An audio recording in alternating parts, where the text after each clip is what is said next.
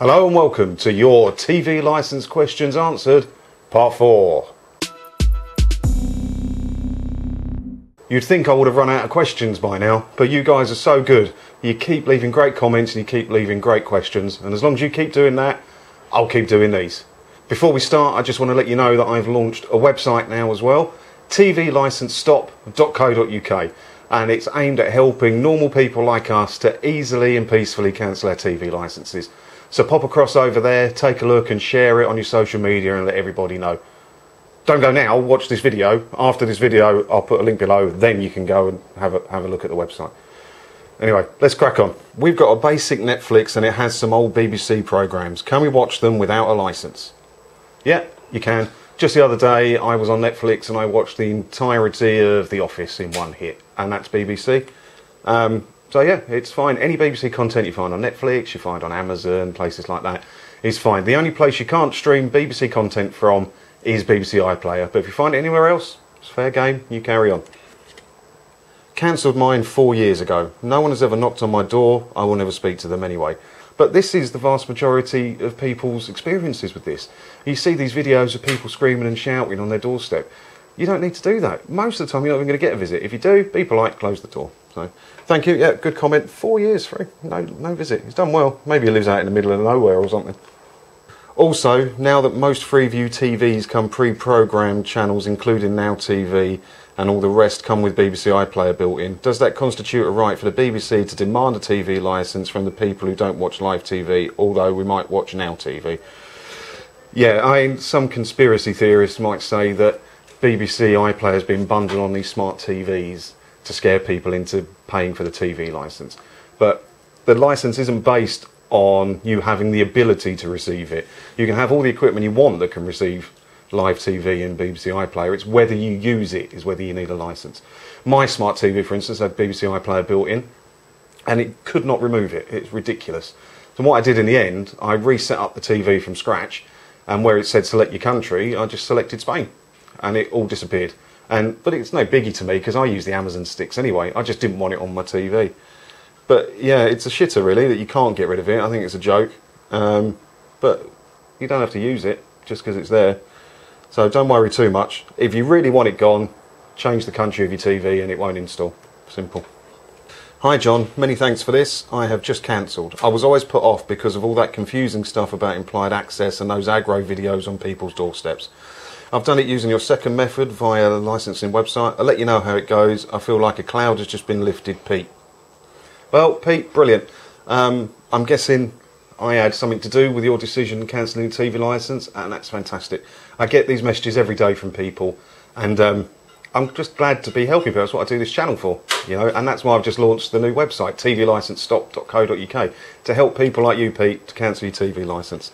Yeah, I mean, a lot of the other places that talk about cancelling your TV licence tell you to film the doorstep people and shout at them. They tell you to revoke implied rights of access. They make it scary for normal people like me and you, and you don't need to do any of that stuff. You just don't. It's so simple. You fill in the form, sit back and relax. If someone knocks on your door, you say no thank you, you close the door, and that's it. That is all you got to do. So excellent, Pete. Yeah, keep in touch, mate, and let me know how it goes, if you get any visits or how many letters and things you get. Also let me know what you spent your next year's licence fee on, because that's a few quid. Have a holiday or something once you can, obviously. I get smug satisfaction that Royal Mail and the posties earn some money for the BBC's scandalous warning letters. Yeah, no, it's a good one. I mean, think how many people are cancelling at the minute. It's mad. They must be sending out millions of letters. And another good thing to come from that is Royal Mail getting a bit of extra work. So yeah, no, good comment. Loving these vids. My licence is up for renewal and I want to dump it along with my Sky subscription. Unfortunately, I'm locked into Sky until Feb 21.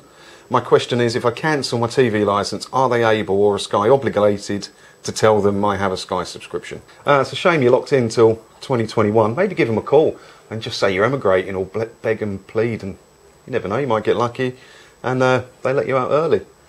If you cancel your TV licence, are Sky obligated to tell the BBC or Capita or whatever that you have a TV licence? No, I don't think they would. Maybe they could. If you cancel your TV licence and they find out that you've got a live Sky subscription, which can happen, then obviously you're going to be in a lot of trouble because you're watching live TV. What I would do, and it pains me to say it, is keep your TV licence until Feb 21. Carry on enjoying your Sky and everything as you are now, and then in Feb 21, cancel your TV licence, cancel your Sky, get Now TV, save yourself a fortune, and enjoy watching what you want whenever you want to watch it. But yeah, I don't think they would tell them. But I mean, why risk it? Why risk it? I get the feeling the dipshits with camera phones do watch live BBC TV, and it's on principle loosely based on 70s entertainers that they refuse to pay. Some folks just aren't interested in TV, it's just an ornament sat in the corner. Same kind of people that abuse traffic wardens. Traffic wardens don't want to be traffic wardens, but it's a job. I've decided not to renew my licence. I've rung them up and filled in an online form. Apparently I don't need to do anything for 2 years. If they want to pop round once a year, I have no objection to giving them a tour of my living room if need be. I don't watch and I don't wish to pay for a service I don't use. Got no intention of being a dick about it. Cheers for the info. Yeah, I don't like the people on the camera phones filming it and shouting, and I can't speak for them all, but it does look sometimes like they might have something to hide, but you know, it's only my opinion. I can't base that on anything.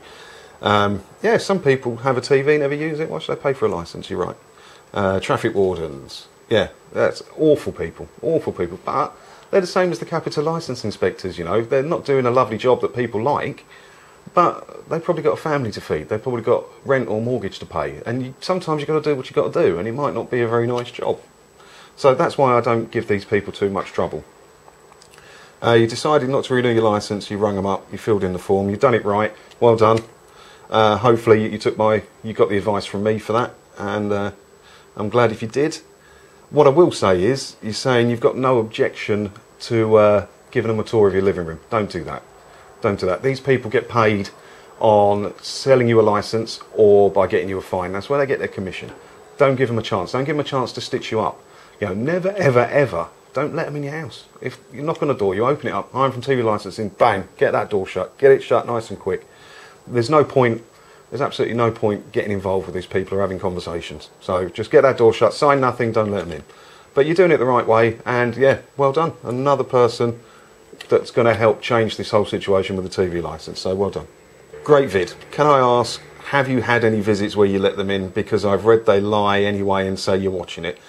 Also, what with people cutting their cables and aerials and taking down the dish? Why? Just because you can get the programmes doesn't mean you're watching them.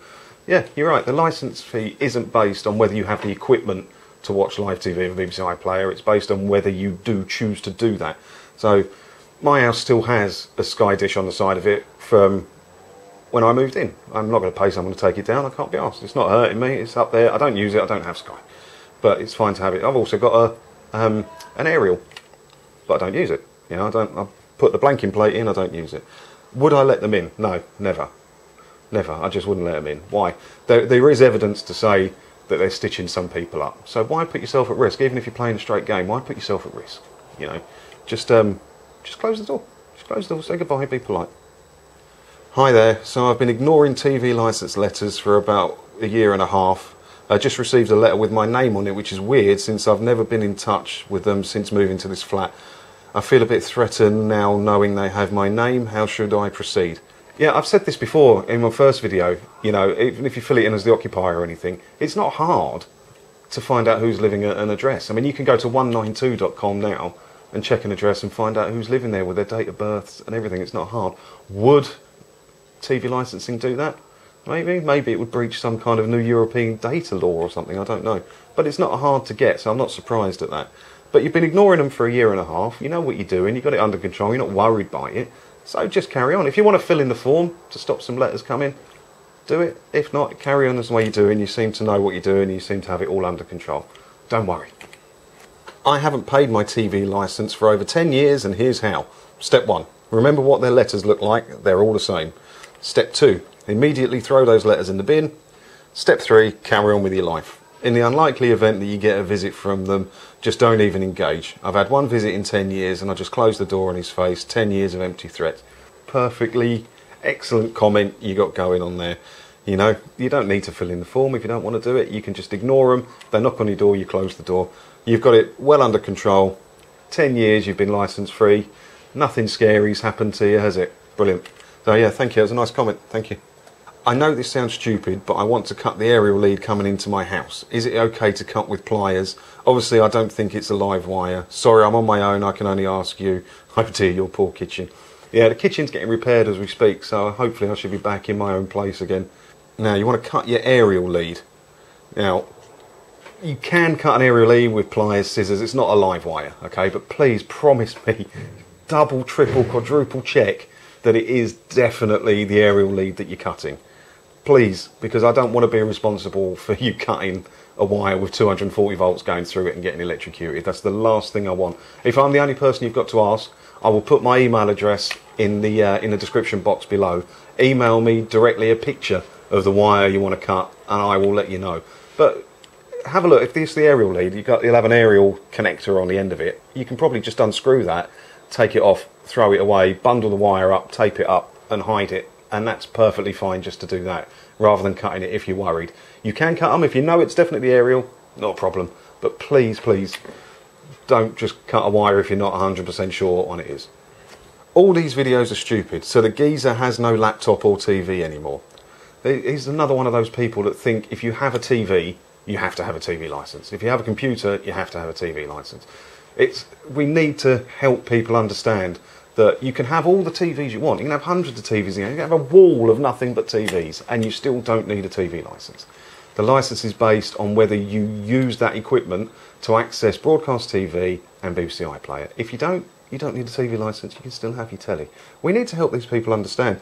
And if you go to tvlicencestop.co.uk, my new website, it's set out for people just like us, normal people, in easy steps to follow, and gives you all the information you need to help other people understand, so share it on your social media. Just cancelled my licence over the phone.